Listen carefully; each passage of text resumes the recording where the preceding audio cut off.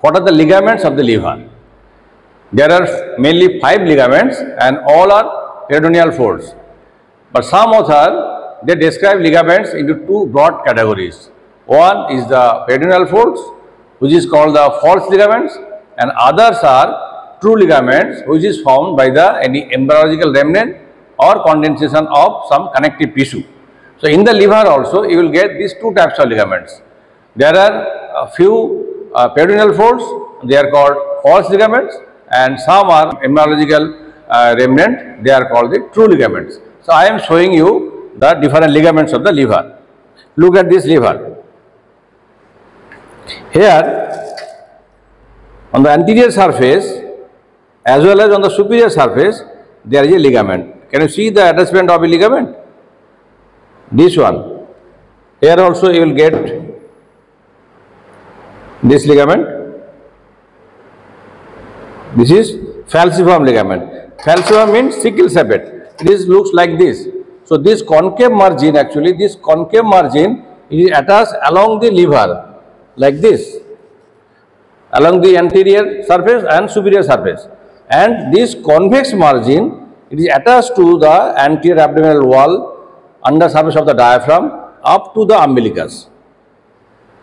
So can you follow? So this ligament is having 2 borders. One is a concave border, like the concavity of my fingers, this one, attached with the liver like this, and the convex border, it is attached with the diaphragm, anteabdominal wall up to umbilicus. This is called the falciform ligament, and it is having 2 layers. While it is approaching towards the liver, it divides into like this, divides into 2 layers like this, coming like this, and on the surface it diverges. So there are 2 layers of the falciform ligament. The one layer going towards the right side, one going towards the left side. The right layer of the diverging falciform ligament, it forms the superior layer of coronary ligament, which forms the upper boundary of the bare area of the liver. And the left diverging layer is of the falciform ligament forms the anterior layer of left triangular ligament. This is left triangular ligament. It is having 2 layers, anterior layer and posterior layer. This anterior layer is nothing but the continuation of the diverging left layer of falciform ligament. So left layer, left triangular ligament, and right layer it forms the coronary ligament. And this ligament contains this ligament. It is another ligament. It is called ligamentum teres hepatis. I am showing you. This is the one ligament, and this is the content of the falciform ligament. It extends up to the umbilicus. But this ligament is not a fold of peritoneum. It is the remnant of left umbilical vein. This one. And other ligaments, I already told you the superior layer of coronary ligament. Another ligament is the inferior layer of coronary ligament. The superior layer and inferior layer, they fuse together on the right side and from the right triangular ligament, which is attached to the diaphragm here.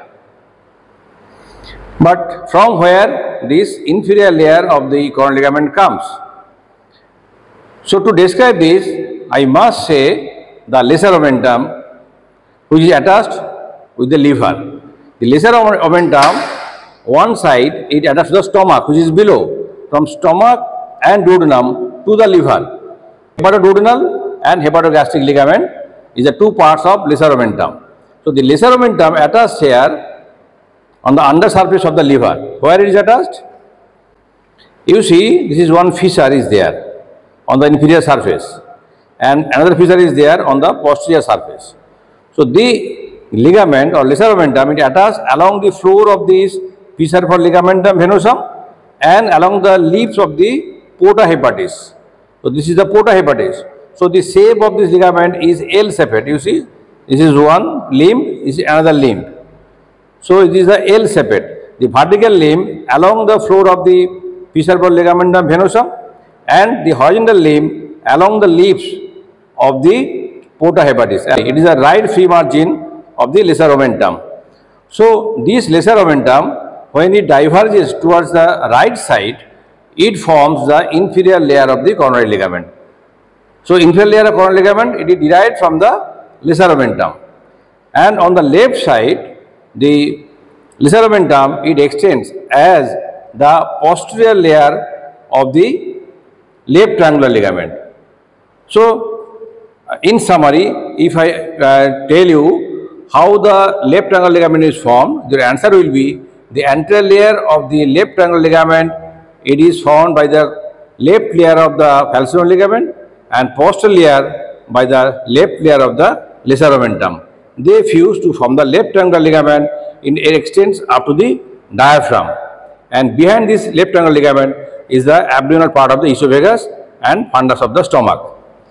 And on the right side, the superior layer of coronary ligament, it is derived from the right layer of the falciform ligament, and inferior layer, it is formed by the right layer of the lesser omentum. So lesser omentum, falciform ligament, they fused on the right side, and from the right triangular ligament, which is attached to the diaphragm and the right kidney, like that on the right side.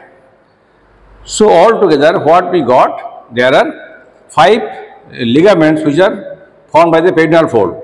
One is falciform ligament containing this ligamentum teres hepatis. One is the left triangular ligament.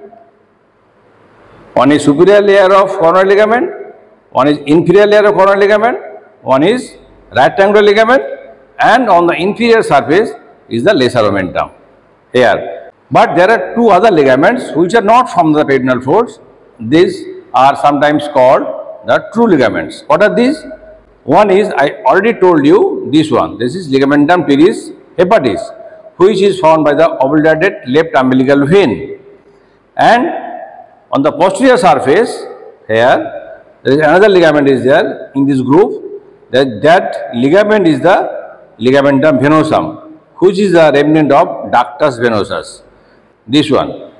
So this ligamentum venosum and ligamentum teres, these 2 are the true ligaments, and they are formed by some embryological remnants. So all these are ligaments of the liver.